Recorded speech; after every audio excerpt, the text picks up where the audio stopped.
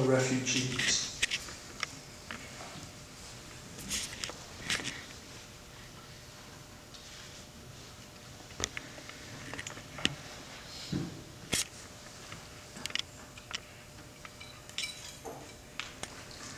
Self-help for fellow refugees. If your name suggests a country where bells might have been used for entertainment, or to announce the entrances and exits of the seasons, or the birthdays of gods and demons, it's probably best to dress in plain clothes when you arrive in the United States. And try not to talk too loud.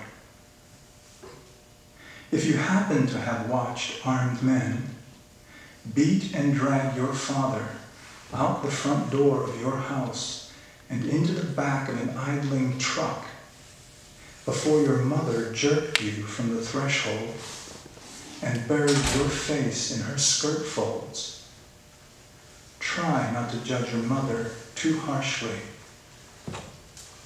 Don't ask her what she thought she was doing, turning a child's eyes away from history and toward that place all human aching starts. And if you meet someone in your adopted country and think you see in the other's face an open sky, some promise of a new beginning, it probably means you're standing too far away. Or if you think you read in the other, as in a book whose first and last pages are missing, the story of your own birthplace, a country twice erased, once by fire, once by forgetfulness, it probably means you're standing too close.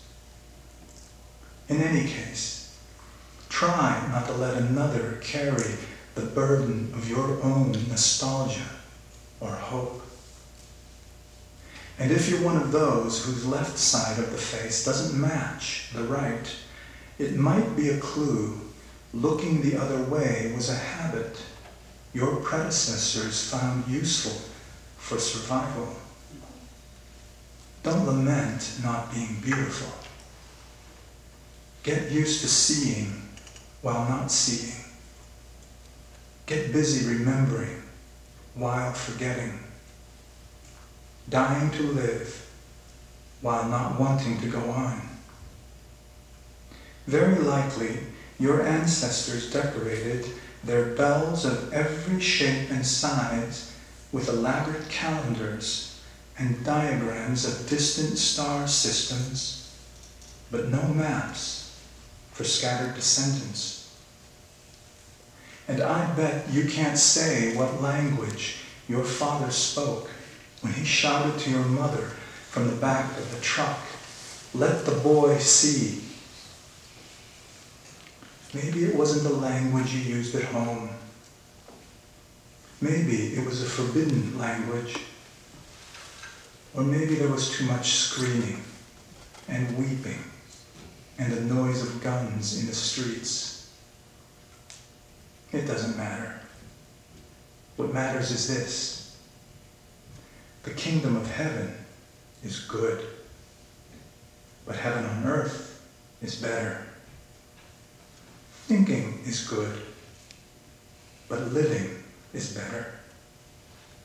Alone in your favorite chair with a book you enjoy is fine, but spooning is even better.